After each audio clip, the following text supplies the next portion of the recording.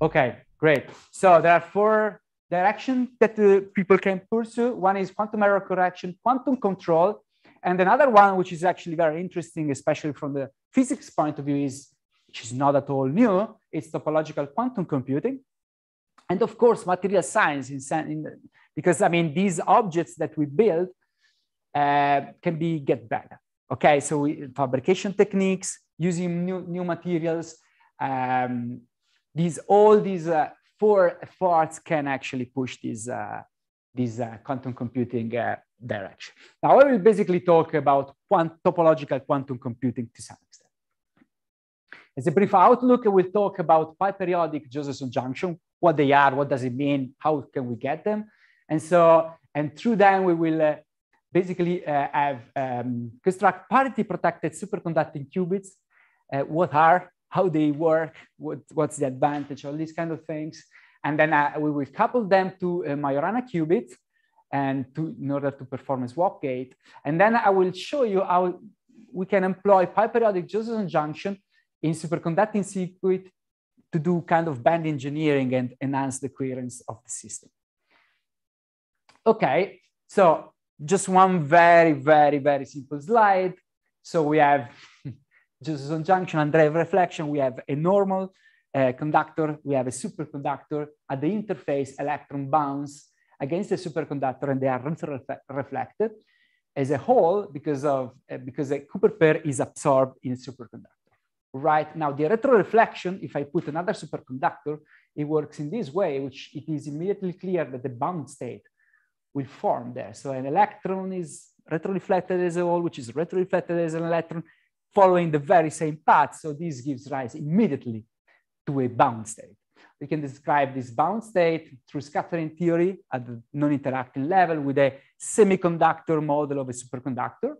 And then we can describe these bound states as, let's say, they come up from scattering theory, and the energy dependence, let's say, in absence of an applied external magnetic field, is directly related by this phase factor, which is nothing more than another way of encoding the coherence factor of the Bogoliubov-Dejean equation. Now, all these is pretty general, but we can make it the case in which this transverse direction is very, very small. We have just one channel, the simplest case possible. And then what we end up is that an Andreev bound state forms with this shape, okay? So the energy, we have two levels because we are in a semiconductor model of a superconductor. We are just another way of describing the excitation of the system. Delta is the gap, the superconducting gap. T is the transmission probability to this normal area, and phi is the phase difference, the gauge invariant one between the two superconductors. Okay, so let's study a little bit how this function works. As a function of T, the transmission probability that goes from 0, completely quenched channel that is cut the wire basically, to 1, completely transparent. Now, typically in a Josephson junction, what we have that we work in a regime in which the normal region is actually not normal, but it's insulating. So just typically a single Cooper pair can tunnel. In this case, T is much smaller than 1, and then we can expand this expression, and what we find is the typical Josephson energy, which is proportional to the cos phi, okay, the cosine of the phase difference. However, if we just play a little bit with T and we plot this function for different T, we see that, I mean, the higher is T, the higher is the non-anharmonicity of this function. So it means that if we take this object and then we basically Fourier transform it, we can write this as a series of harmonics, cosine of n phi. What does this n phi means? It basically means that not only can one Cooper pair traverse the area and basically tunnel from one superconductor to another, but we can also have 2 Cooper pairs, 3 Cooper pairs, n Cooper pairs. This is simply because the higher is T, you see every time that you have a bound state, you have an electron which is Andreev reflected, there is 1 Cooper pair that goes, another Andreev reflection, another Cooper pair that goes. So the more you have probability to transfer multiple Cooper pair at the same time. And so for high T, for T very close to 1, we can have basically multiple Cooper pairs. Now, let's see what happens if this t is perfectly equal to 1. By this formula, you immediately see that you have two branches that cross but do not split. They do not couple. And so if you check, you have immediately a pi periodic Josephson effect, because if you take this line, you end up here, but you have to go all the way to 4 pi to recover the full periodicity. This is pretty general of a t equal 1 channel. And a particular way to build up a t equal 1 channel is to build a Josephson junction between two topological superconductors. I will be very brief about that. I will skip all the details about how you find what are topological superconductor, how do you find Majorana fermions and things like that. But as a matter of fact, I just want to mention that you will immediately find Majorana fermions that hybridize here at the junction and then will give rise to such a 4 pi periodic Josephson effect, right? And now, of course, there will be an energy associated to it. That is the bound state, but also gamma 1 and gamma 1 prime, such as gamma 2 and gamma 2 prime, can hybridize because they are close enough, let's say, on a distance or order of the coherence length of the hosting superconductor. And so this is basically what we have if you have a general topological superconductor, and the kind of Andreev bound state that you see. Right. So how can we cook up a pi periodic Josephson effect? We just said that with the Majorana, you have a 4 pi periodic Josephson effect. Can we get a pi periodic Josephson effect? Of course. So what we do, we want to have basically a cos 2 phi. That's the idea. Okay. So, but as I showed you before, what you have is that you have several harmonics of this functional form, but these harmonics, they have a weight. Okay. And the weight is exponentially suppressed with n. N is the harmonic order. So what you do is you take two superconductors and then you place two of these wires, nanowires that have this dispersion, this Andreev bound state with high harmonic content that I showed you before. Now, suppose that, again, you have two equal of them. They are in principle, especially physically different because there will be different wires. You have different thickness, degree of disorder, many things like that. Okay, but at the theory level, we can always imagine that we place two equal of such wires. And what happens is that if you just insert alpha flux quantum between the two, so one of the two gauge invariant phase is totally determined by the other one, by the quantization of the superconducting phase around this loop. And so what you end up is a simple pi periodic extraction, okay? And it describes basically at the lowest order tunneling of 4 electrons, or better, 2 Cooper pairs. This has been realized in the group of Copenhagen.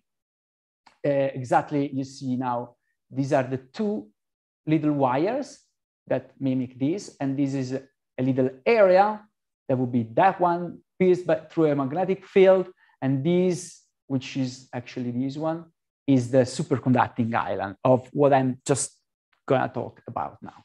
So this is possible. So this is current physics ongoing. It's just not, of course, they have a little side gate here and here, so they can tune the probability through these wires in a way to get as close as possible to this equality between the two, which is a requirement to get a pi periodic element.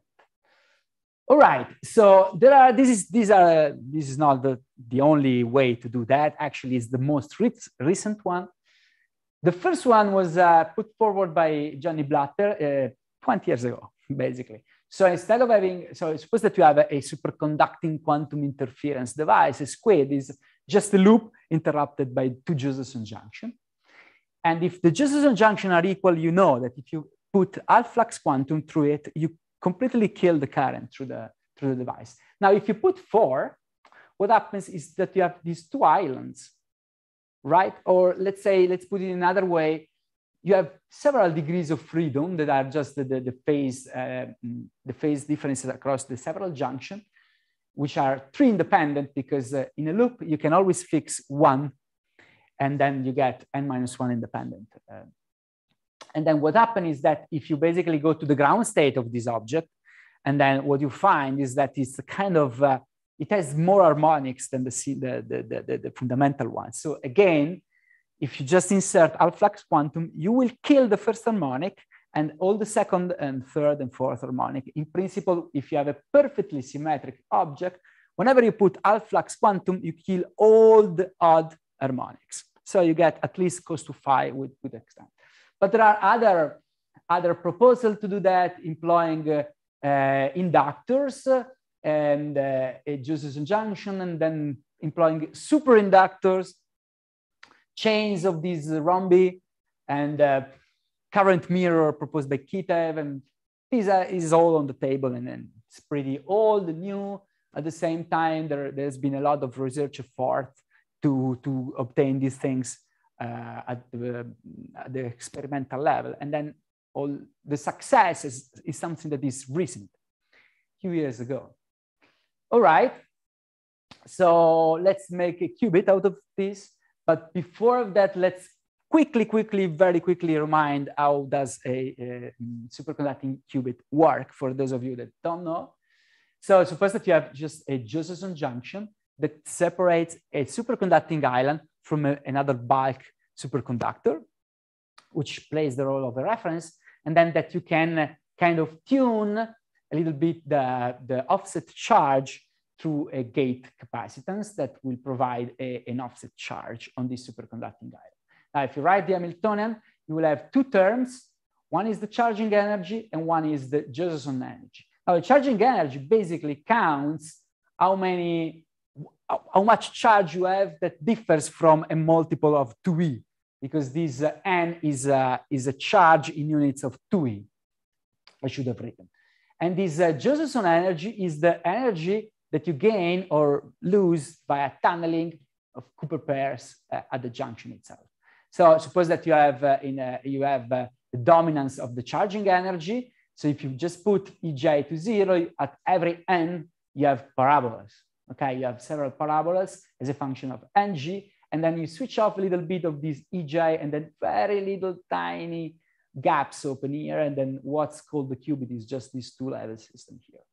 Now, of course, you can increase the ratio Ej over Ec, and then you can go to an intermediate situation in which you see that now you have a much stronger level difference, energy difference between the first two levels, and then you still recover the whole parabola at higher energy. And then if you go in the very transmode regime, which is Ej over Ec 50, 70, 100, something like that, then you basically almost have an almost harmonic ladder of levels. It is important that it is not harmonic, otherwise you couldn't just address the first two, but the anharmonicity is weak. But as the good point is that you have lost all this dependence of this offset charge. We will see later on why. I hope I have time. Why this is actually important. Okay, now we do the same with the cos to phi. Okay, so it's important to have a look at what actually means this Cooper pair tunneling. So you can write this e to the I phi as an operator.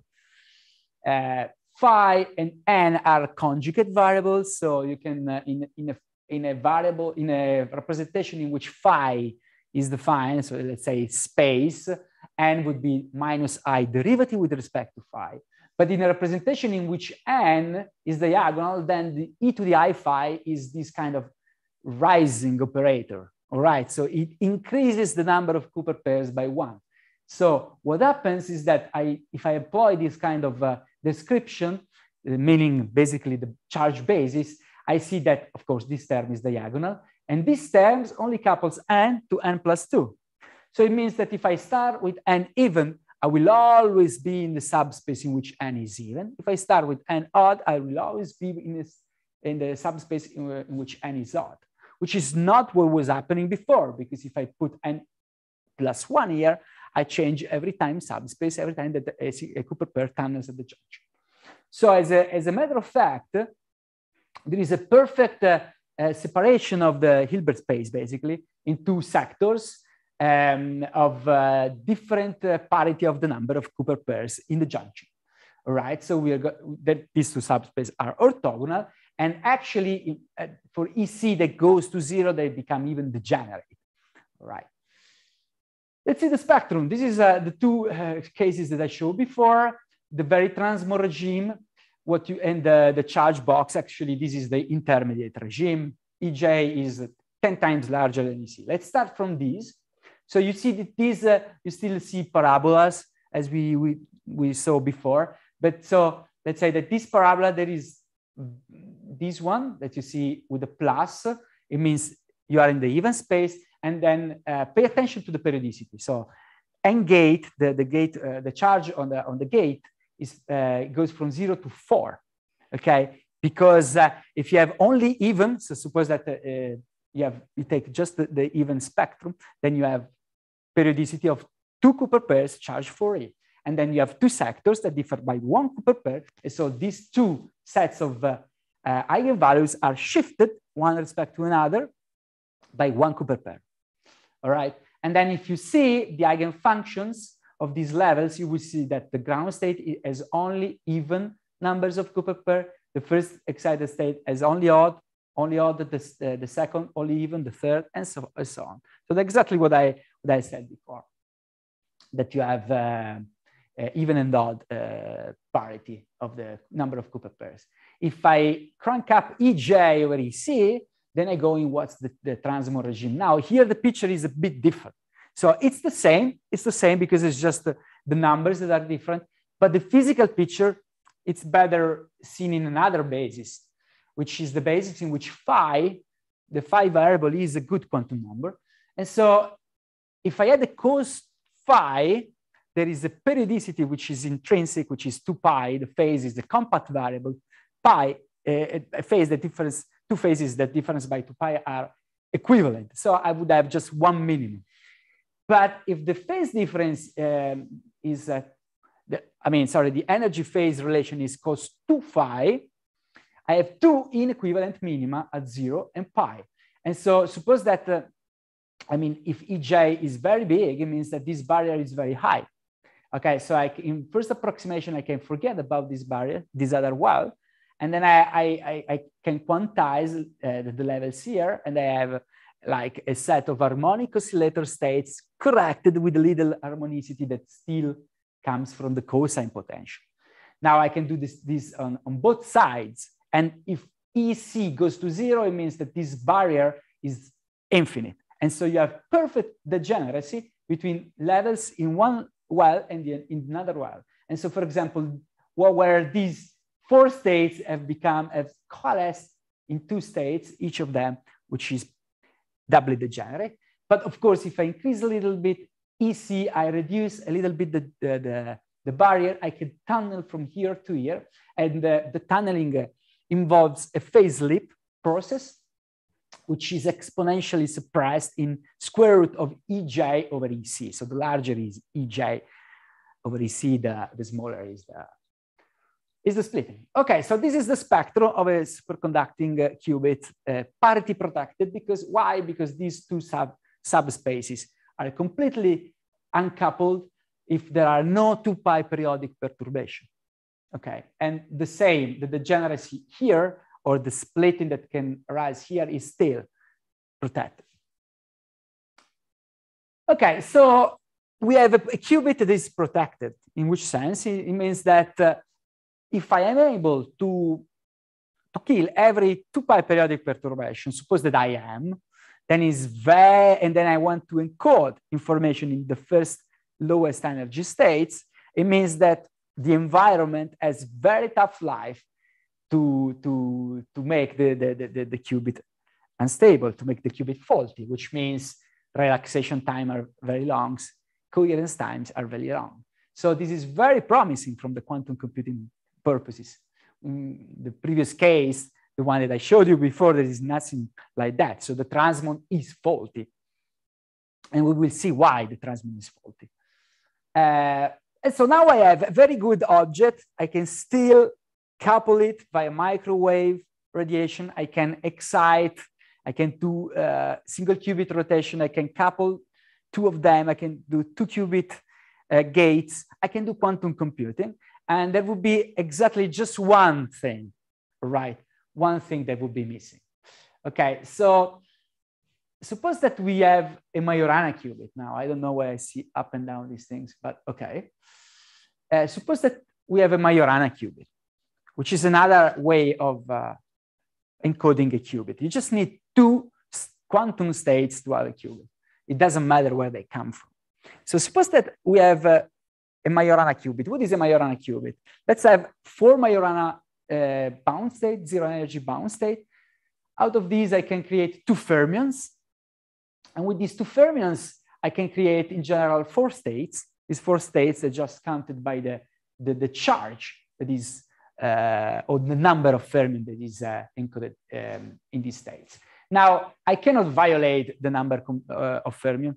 Okay, so I have to choose. So I have to choose one of these 2 parity sectors. And now I just want to say it now, there will be a parity associated to the superconducting qubit, what I talked before about the number of Cooper pairs. This we will call bosonic parity. And there is the parity associated to the number of fermions, which are occupying these states, this Majorana qubit, and we will call it fermionic parity. Okay, so I have to choose one of these. Yes? Oh, no, sorry. We can choose one of these 2 parity sectors. And in these 2 parity sectors, I have 2 states. So I can encode the qubit. And the good things, I don't want to go through this. There are 10 years, I think, of literature that have pushed the way of why a Majorana qubit is a good thing. And basically, it's due to the topological protection that is due to the fact that these excitation, these Majorana fermions are very far apart and that they cannot be coupled by a local perturbation. And since nature and environment typically acts through local perturbation, this is a very, very good example of an object that is very resilient to the environment. All right, but what's the idea now? I have a parity protected superconducting qubit. I have long coherence times because it is parity protected. I can drive it through microwave because it couples to a transmission line resonator via its charge on the superconducting island. I can have relatively fast gates. Of course, the more is protected, the slower is the gate. It's always a trade-off. But on the other hand, I have a Majorana qubit, which is very protected, topologically, ideally protected in principle, but it's very hard to access. I cannot do really real computation with this object. And what's ideal for quantum memory? Okay, so the idea is now let's take a parity protected superconducting qubit, do all our quantum processing with this, and at the end of the day, we swap our information onto the Majorana qubit that we will use for storage. That's the basic idea. We got there, but yeah, it's kind of not exact, not an ideal system, but at least it's something. What we need is a swap gate. So it's important to find a way to couple these 2 objects such that you get a swap gate. If you don't get a swap gate, then it's useless, basically. Okay, how do we do? We start with a superconducting island. We place another superconductor, which is much bigger and plays the role of a reference. All right, then we put one of these very narrow semiconducting wires, and we put another one. They will be different. In what way? We make one of the 2 to be a topology to host 4 Majorana fermions. Now, in this picture, it's not very clear how we can do that, but you could imagine that you deform the system, the superconducting reference, it has a shape, L shape, and these 2 you can make orthogonal, and then you drive with an in-plane magnetic field, one of them in a topological phase and the other not, for example, or do the magic.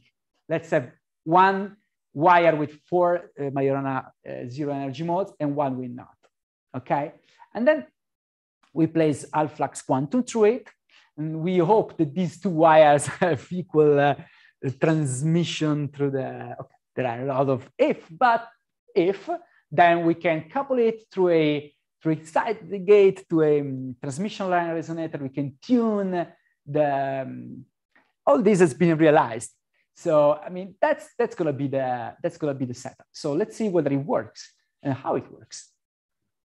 So now this wire in addition to the several modes, pretty anharmonic that I showed you before, is also the mode associated to the two Majorana fermions that hybridize at the junction.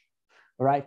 And so the full Hamiltonian is going to be the Hamiltonian of the parity protected qubit with the cos 2 phi, simplified here, but of course you have all these Andreev content.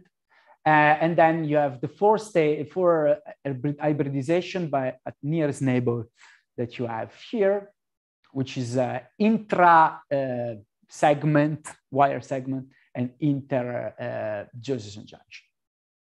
Okay, again, I have two parity sectors. Now, the charge states that are pretty general for any four Majorana fermions that you may have are associated to one electron being here and another electron be on the other side. One on the superconducting island, one on the superconducting reference.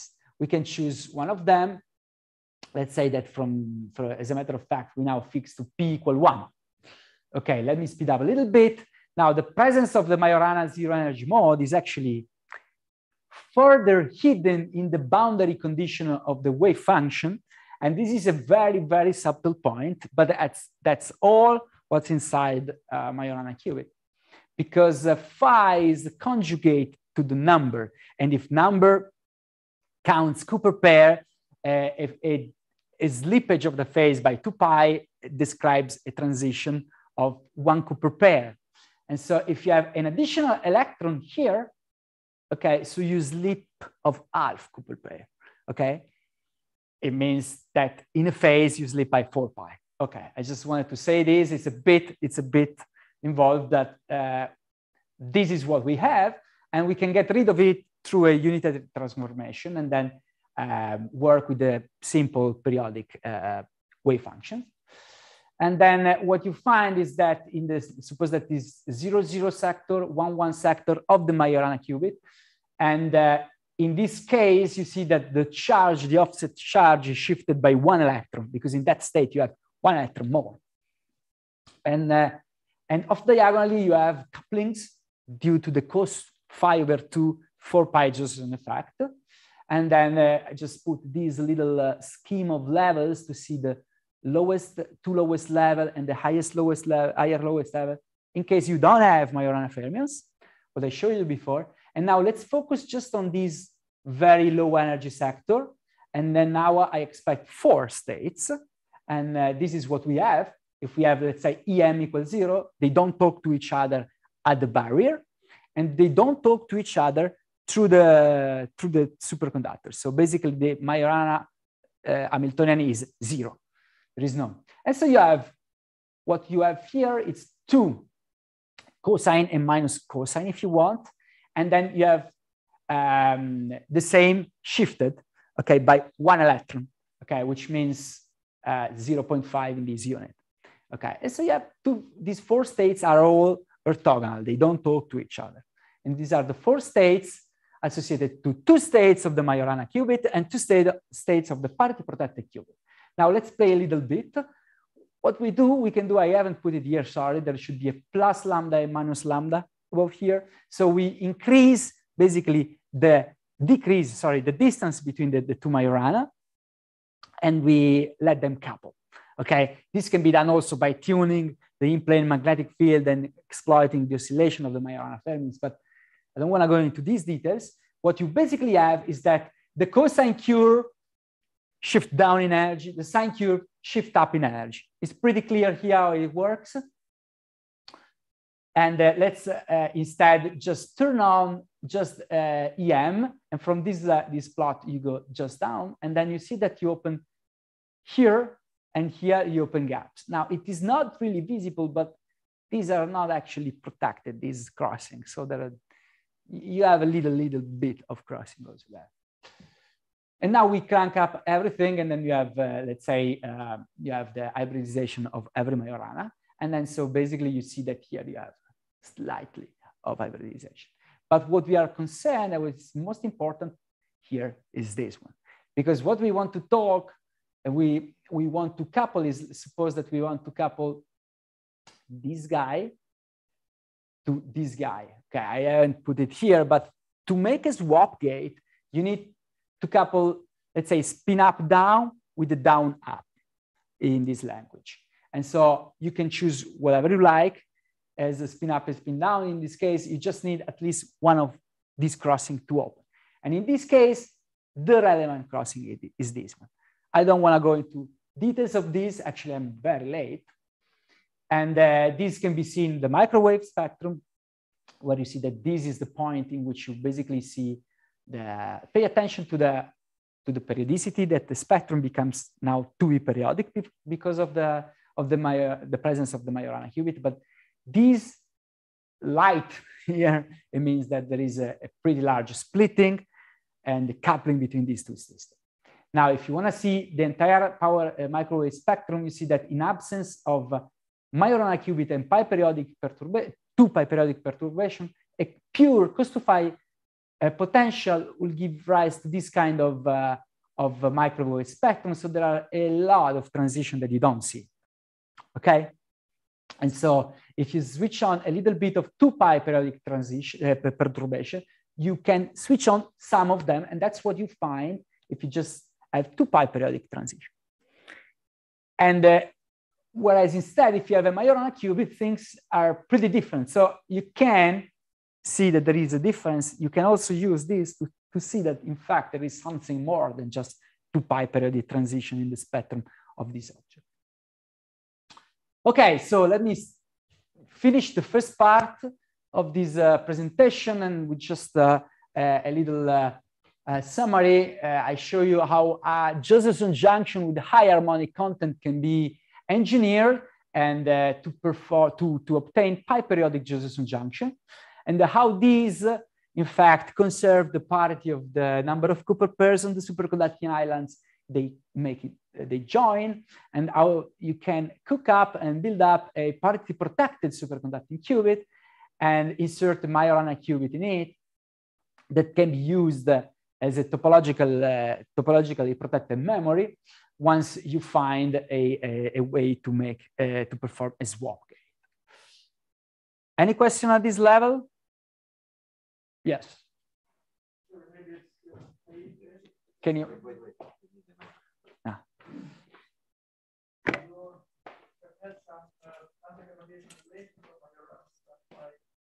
Can you remove slightly the mask? Thank you very much. Sorry, maybe it's a naive question, but on some slide you have had an intercommutation relation for Majorana fermions. Yeah. Could you please say some words, because I'm a bit confused with this? Yeah, I mean, so if the fact that is I wrote gamma 1 prime, gamma 2 prime, but if you just write gamma 1, gamma 2, gamma 3, gamma 4, then the relations are like that. This is supposed to be a coordinate delta function. Okay. Yeah, this is precisely my point, because if you put I equal to J on the right-hand side, you get something final. On the left-hand side, you should have a product of 2 fermions in the same state. But these are not exactly fermionic operator. These are Majorana. So suppose that you take a fermion and you write it like gamma 1 plus I gamma 2. We can do the math later on, but so it's not exactly the same thing. The commutation, the anti-commutation relation describing full fermions and Majorana fermions are slightly different. They are not exactly the same. So if this is the question, if you want later on, I can. Multiple occupation of the same state by Majoranas is allowed. I'm sorry? So a multiple occupation of the same state by Majoranas is allowed. Yeah. Yes. Fine. Thanks. So you just the state. The thing is that when you have a Majorana fermion, you don't know what the state is. Okay. You don't have a Fock space defined for Majorana fermion. You just don't. So what you can do, you can cook up via 2 Majorana. You can cook up a Fock state. You can cook up a fermion, and that fermion defines one state that can be empty or full. In fact, every time that you have Majorana fermions, you always have an even number of them, because you start with fermions and you will end up with fermions. You just rearrange, okay? It's just an eigenstates of the Hamiltonian, of the Bogoliub of the Geminine field Hamiltonian. So you cannot just really write perhaps I should go, but you cannot just write a Fock state. There is no state associated to a Majorana fermion. You can associate a state to a fermion. And, but at the level of, at the operatorial level, you definitely can. And then you can choose this representation, the Fock states of the fermion, and then take matrix element and see what comes out. And that's going to be your matrix representation of your operator. As simple as that. Okay, so let's go on. So now I want to talk about enhanced coherence of enhancing the coherence of in superconducting circuits by a band engineer.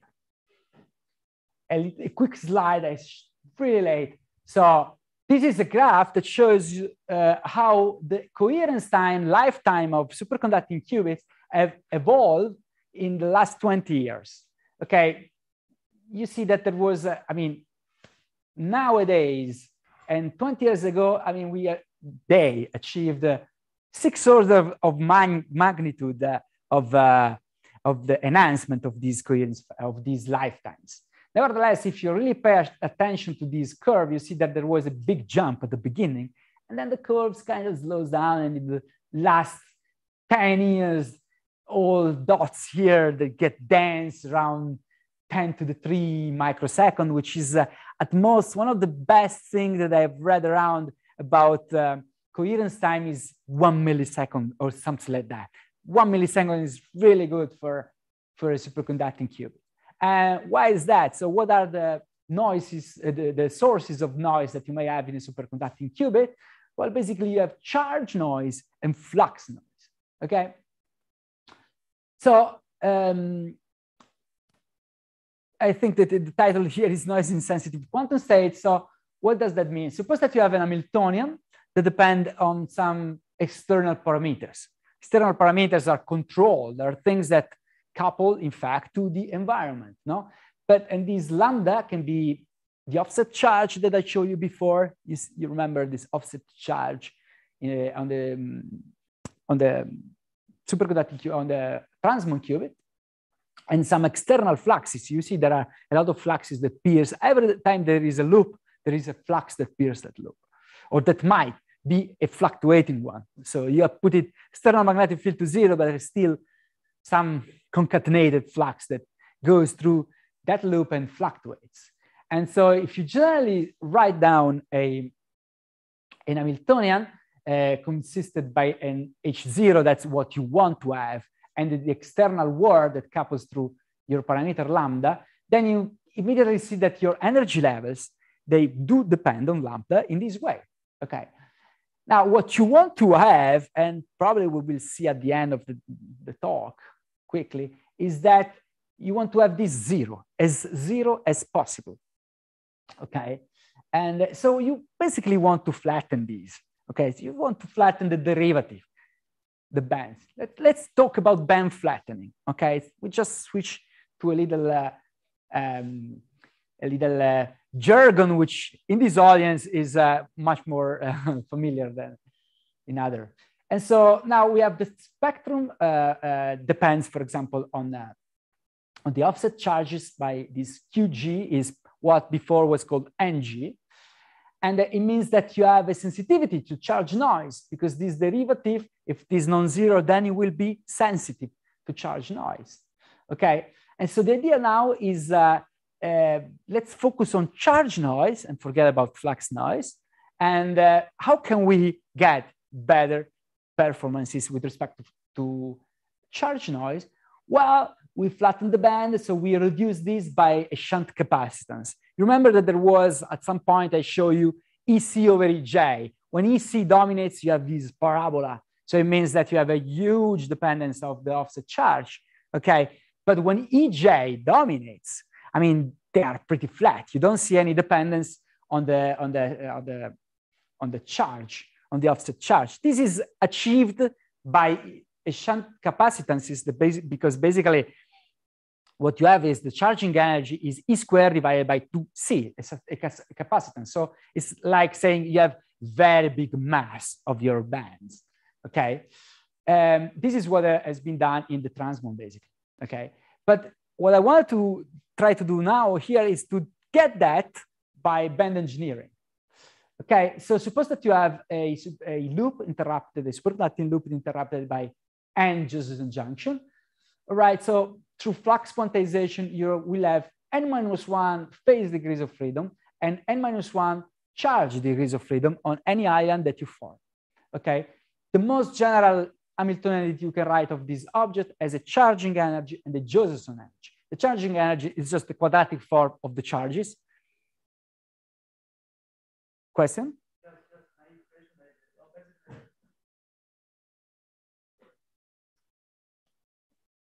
Well, band flattening takes place in momentum space. Yeah. And lambda is some parameter which you somehow introduce from outside. Why should the derivative be zero in this? But because my lambda is QG now, and then if you know about momentum space, you call phi x equal QP, then it's going to get a band structure that, which is exactly what I'm going to say now. So now lambda is an external parameter. I want to kill the derivative with respect to lambda of my energy levels in general. That's general, okay? Now I haven't, yeah, you're right. So I should have perhaps put this slide before that second part of the previous slide. But the idea is that, okay, because of this, U of phi is the Josephson energy is periodic in the phase. It's a periodic potential. So there is a block theorem that tells you how wave functions are here. And this QG, this QA plays the role of a momentum, and this momentum derivative with respect to phi, and this QG plays the role of the quasi-momentum. It is conserved in a crystal, and is defined on the Brillouin zone. No? And so you get, you can imagine that the spectrum of this object will look like a band structure as a function of QG, the offset charges.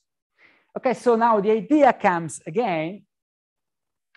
You can see that this is a kind of crystal momentum, this is offset charge. And then the idea is, of course, we want to flatten the bands in this kind of way. So now the energy dependence basically reflects the symmetries of the Josephson potential. So if we want to do something, since the charging energy is trivial, you just have capacitance and that's it.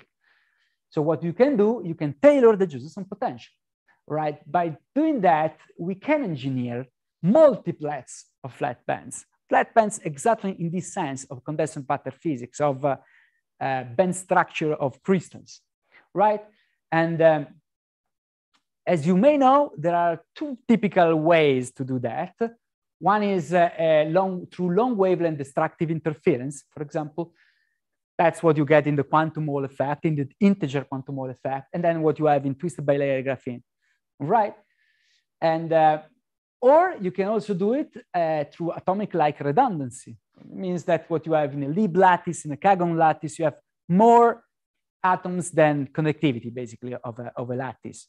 So immediately, if you see such tight binding models, a one-dimensional model, you immediately can be sure that there's going to be some states that do not disperse as a function of the in-plane momentum.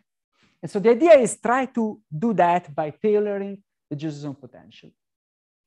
Okay, so this is back to superconducting qubits. These are two instances of a flux qubit. I've talked about a charge qubit or transmol, basically, and now I'm going to talk about flux qubit. Now, flux qubit, problems of flux qubit, this is the circuit, okay? So you have at least 3 junctions, and then you have a flux, and you have offset charges. A flux qubit suffers both from charge and flux noise, okay? So let us try to minimize the impact of charge noise, okay? Once again, one of these 3 phases is locked by quantization of the flux. So this is the Josephson potential that you have if you pierce this loop with half flux quantum. Okay, so you have, these are maxima. This is your unit cell, if you want to see it as a crystal, again, because the phase is periodic. And these are 2 minima. Okay, and then yeah, flux qubit, it means that I call these 2 minima quantum states. And then I switch on all the possible couplings or tunnelings through minima. You can see it here. And then if you imagine to have a picture in which you extend this periodic potential that is defined only from 0 to 2 pi to the infinite, so you decompactify the phase variable. What you have is an infinite lattice, and in each unit cell you have 2 states. And now these 2 states, these 2 levels disperse. You can write down a little bit. This is graphene. This is just the honeycomb lattice. I mean, you don't really, but if you continue it, you have a honeycomb lattice basically. What's different is that the inter-unit cell tunneling is different. Okay, so in fact, that's what you have if you just call delta 0 and delta 1 the tunneling intracell and intercell. Okay, so that's where the dependence you see on these charges appears in the qubit Hamiltonian. So we want to minimize as much as possible this dependence. So there is a brute force way to do it. So we want to kill basically delta 1. That's what we want to do. And how we do that? We can do it okay, so now suppose that I replace all cos phi by cos 2 phi. Now the pi periodic Josephson junction that we talked about until now, basically. And then I change from 2 minima that I show you right now to 8 minima, right? And then I add on top of that a cos phi. So I have this circuit, these objects, is just a little plot of these two wires realization that I showed you before. And these are just ordinary Josephson junction. And that's what you have now as a Josephson potential, okay?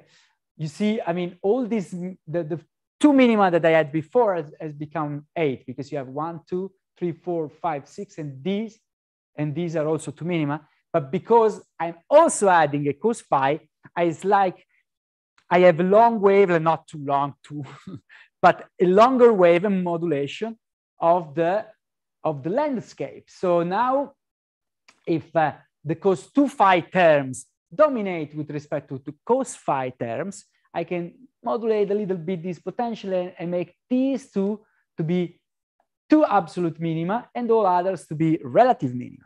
Okay. Now my qubit is going to be this and these 2 states sitting here. Where are the next? Well, I see the next is here or here. They're pretty far now. Okay. And again, if before I was getting these are potential barriers that I can now control, because in order to go from one to another one, let's say here, I have to go by a second order perturbation theory if you want. I have to do it as virtual processes. I cannot directly go to here to here. This would be the right. Right is because there is a circulating current in the loop, which is clockwise, let's say, and another one to the left, which is counterclockwise. So I do it this way. And what I see is that I can take into account virtual process. This is, and then I kill dramatically this delta 1. Okay. And then these are the energy levels. And these energy levels, you see the first 3 levels, they don't even show any dispersion on this scale. Of course, there is a little dispersion. We just don't see it, okay, at this scale. So I have reduced a lot that. Okay, this is not just simply interference. And what I've done, I have increased the redundancy of the description of the potential. I have been tailoring the Josephson potential, basically. Sorry, Luca, but it's only because you added the cos phi also. Yes. You don't? Well, you're back. You have increased the degeneracy of your system. You have increased the degeneracy of your system because you see now, I mean, phi is a compact variable, and then so you have more minima with respect to. So you had you have now 8 minima. Okay, right. So let me go back. Yeah, the question for the online audience was, what happens if you don't add the cos of pi? Yeah. So now you see. Now imagine that all these are like this. Okay, the white square is still the correct unit cell because phase is defined between 0 and 2 pi, not pi. So you see that now you have 8 minima. So you have not qubit with 2 states, but you have 8 states. And then each pair will be degenerate, and then so then it depends. They will be splitting due to the tunneling by all these. But you have the nice thing here is that you don't gain much if you don't have the cos phi. Now the thing is that you want to have a long wavelength modulation of a short wavelength original model. So with the cos 2 phi, I make a short wavelength original model, and then on top of that, I modulate the potential on a slightly longer scale. It's not really long, but okay. So, and if I now plot you see, if I plot the energy difference between these 2 levels, okay, and is still dependent on the charges, but you should pay attention to basically the numbers. So it is normalized to the difference of the energy spacing. So you have 10 to the minus 5. Okay, so I've reduced this a lot. Okay, so basically, what this tells me is that my superposition of 0 and 1 state which is omega, that it evolves in times in this way, doesn't fluctuate, because omega 1, 0, which is basically this difference, it almost does not depend on the charges. You can neglect it. And so we achieve extremely long lifetimes, okay, as far as T phi is concerned, which is as far as I'm talking about the superposition between 0 and 1. That's what in the literature is called by T phi, pure decoherence time, no? Pure dephasing, sorry, pure dephasing time. T1 is basically the probability to go from 1 to 0 when you are in the excited state. Of course, this you can study both this coherence time, but I just skipping that. I mean, the idea is that one. So, but another thing that I can do, which is pretty interesting, is that I can go on and then I can take a slightly similar circuit. I place no flux through the loop, and so I have no circulating currents. And you see, I have some are ordinary Josephson junctions, some are cos 2 phi Josephson junction. So a cos phi has global minima actually at multiples of 2 pi. Again, I place cos 2 phi as local minima at multiples of pi. By adding up the two things, what I have is that instead of having the original minima here, now I have some, this is again the Josephson potential, some are absolute minima, some are relative minima. So through the cos 2 phi potential, by modulating on top of the cos phi potential, the other way around, sorry, modulating the cos 2 phi potential with the cos phi potential, I can modulate this. And then now, I say, let's say I have a global minimum, I have two degenerate local minima here and here, and I have an higher energy local minimum that I throw away. So I have three states in this unit cell, and then some of you may recognize a Lie lattice.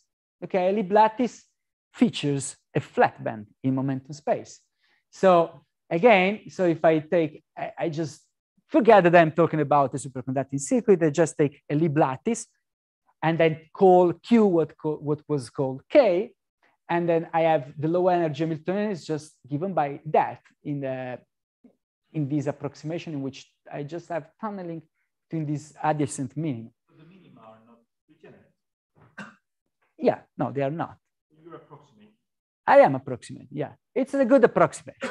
Yeah, so the minima are not degenerate. And in fact, at the degeneracy point, what I have is exactly this.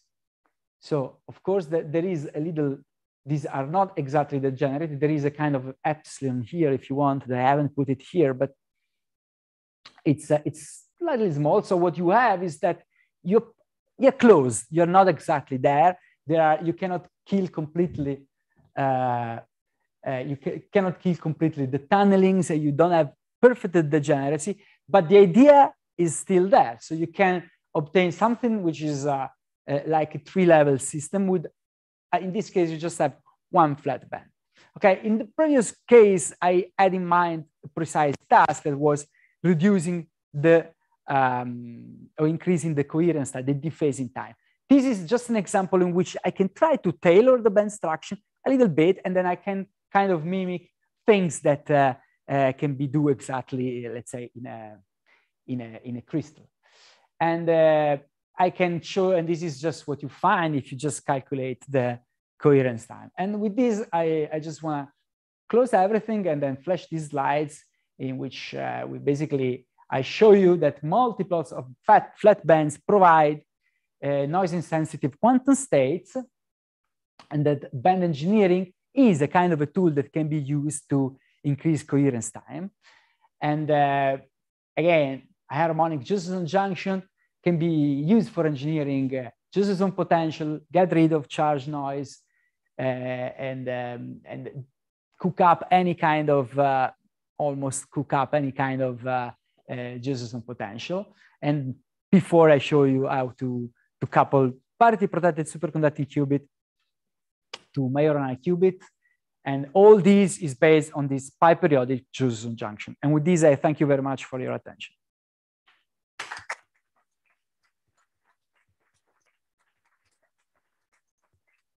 Okay, thank you very much, Luca, for this fantastic talk, really interesting. So let me ask to the online audience first, if they have questions, you can raise your hand, or I see there is already one question. Sigmund, maybe you can allow Walter to speak. Hello. Walter? Hello, go ahead. Yeah, thank you for your talk. I have a question. How well can you actually put the band engineering into practice as an experimentalist? Okay, so it depends how good you can build up a pi periodic Josephson junction, I would say. So this is just playing with some novel element. So suppose that you are able to do a very good pi periodic Josephson junction by the means that you most like, or the one that is best suits to your experimental setup, and then you can just insert them in the circuits. So you have, it depends basically on what you can do at the circuit level rather than what you can do at the theory level. And taking into account possible inaccuracy in making this band gap engineering, what would you expect to attain in coherence time? Okay, so the thing is that the following is, so as you see, I'm mixing cos phi and cos 2 phi in the second part of the talk. This means that I'm not really worried of pi periodic perturbations, right? So what I need is to have a good pi periodic component in the Josephson potential. That's very different from what you have in the parity protected superconducting qubit, in which any 2 pi periodic element is detrimental. Here, I don't care if I have an additional 2 pi periodic perturbation. Actually, I'm exploiting both of them. So that's the great advantage that you have from this kind of thinking of designing the circuit. So what you need, for example, is always when you have superconducting qubits, you have 3 Josephson junctions and you would like to have 2 of them exactly equal. Yeah, that's going to be a problem. If you want 2 cos 2 phi exactly equal, it's going to be more difficult, but yeah, that's a technical problem, I see. Okay, thank you. Welcome. Okay, thank you. More questions in the online audience? Please raise your hand or write it in the chat. I think there are no more questions online. So, questions here? Pablo? Okay, so thanks very much, Luca. Did I get it correctly that for the bosonic parity conservation thing, all the proposals that you have in mind are kind of fine-tuned? You fine-tune the symmetry between the 2 transmissions, you fine-tune phi 0/2 for the flux. So any perturbation from the environment that breaks that symmetry is going to mix the 2 bosonic sectors, right? Yes. That you don't have any other architecture in mind that automatically implements the bosonic parity, right? Yeah, you can have 4E superconductors. Right. No, that's what I mean. Actually, there was in January there was a Kagom lattice superconductor that shows a phase 4E. But okay, it's fantasy in the sense that at the present level, no. Okay. So you have, because the fundamental process is a single Cooper pair tunneling. So if you want to have 2 Cooper pair tunneling as the fundamental one, there is a lot of fine tuning. Right. Okay. More questions? So, sorry, because maybe in the second part of your talk, topological junctions were involved. What do you mean with Majorana fermions? Yes. No. So my question is like, in the 2, let's say, parts of your talk, what is the role of the magnetic field? Meaning, which magnetic fields do you need, or in which directions? So when you have a loop, you need an out of plane magnetic field. When you have Majorana, you need in plane. But there are things that, I mean, these perfect Andreev bound state and presence of an out of plane magnetic field, if it is small enough and so on. Yeah, the field is neglected there, but there is not a precise one-to-one correspondence. But at the present level, just to convey the idea, I mean, we just neglect that. And in the second part of your talk, as this setup that you showed, you'd at least need a minimum number of Josephson junctions, no, to be able to cook up these cosine dependencies that you need. So what you were showing us is the minimum number of elements that you can that you need. Yes. So because just my question is at least at the level of today, is so difficult already to have one of these parts working fine, for example, in the Majorana business, than when you start to put many together, I can imagine that the complexity grows a lot. No? So yeah, of course, you're totally right. What are the minimal, what is the minimal number of elements in your circuit that you need to be able to cook? In my case, I used what I think is the minimum one. So I don't know whether you can further reduce, but basically what you have is that in these cases, you have always 2 independent phases. So at least I think you need at least 2. But you can also play with just 1. And then kind of course, if you play with 1, you're going to have one direction, one linear combination of phi1 and phi2 that would be affected, and the orthogonal one perhaps not. I don't know, or we will have some skew directions, but you cannot perfectly control everything. So you have a 2-dimensional potential in the plane, so phi1 and phi2. And then if you want to have full control, I guess the best thing is to have 2 Josephson junction, pi periodic one. Okay. And in this second part, you only needed perpendicular magnetic fields, no other components. No? Yes, exactly. Okay, thank you. Welcome. Thank you, Elsa. Some more questions? One more? No, we are. Just a quick one related to Elsa's question. What about an SSH implementation? SSH. It's 1 dimension. So instead of a Lieb lattice, to have an SSH lattice, is that possible with 1 junction? And would it be interesting? Let me see. Yeah, I've thought about that. So you should have a potential. Okay, so there is 2 things that you can do. There's one thing that you can do, and one other things that you cannot do with these circuits. So you can tailor the Josephson potential. So instead of having a cosine, you need cos 2 phi and a cos phi, and then you have the 2 of them. And then you definitely have this. And there are proposals like that. And so you will have the 2 of them that have a little barrier to it, and the other 2 that have a larger barrier to it. So you just have T1, T2, T1, T2. The things that you don't have, exactly. You don't have a boundary here. So you can actually have a boundary. We can talk about. So there is a way to decompactify the phase, which is the basis of the Fluxonian qubit. So you need a superinductor. You need an inductance. An inductance is a function of like phi square, right? So if you have a phi square, So if you have a cos phi, it's infinite, but it's just on the compact space. But if on top of that, you just shunt it with an inductance, then you have two states, and then you have like a Josephson potential that grows, okay? But no hard boundary. No hard boundary, but I even tell you more, there is no Fermi level. These are bosons. Right. So you can have a single particle, yeah. So you're gonna find a bosonic SSH model, kind of, and so what? So what? Yeah. This is what you can do. What you cannot do is to go in the charge basis and to say that if I have even charges or odd charges, I have an energy imbalance. That's non-physical, I guess. Okay. So I think it's already a bit late, so I think we can finish now. And thank Luca again for the nice talk. Thank you, Luca. Thanks to you, Ramon. Thanks, everybody.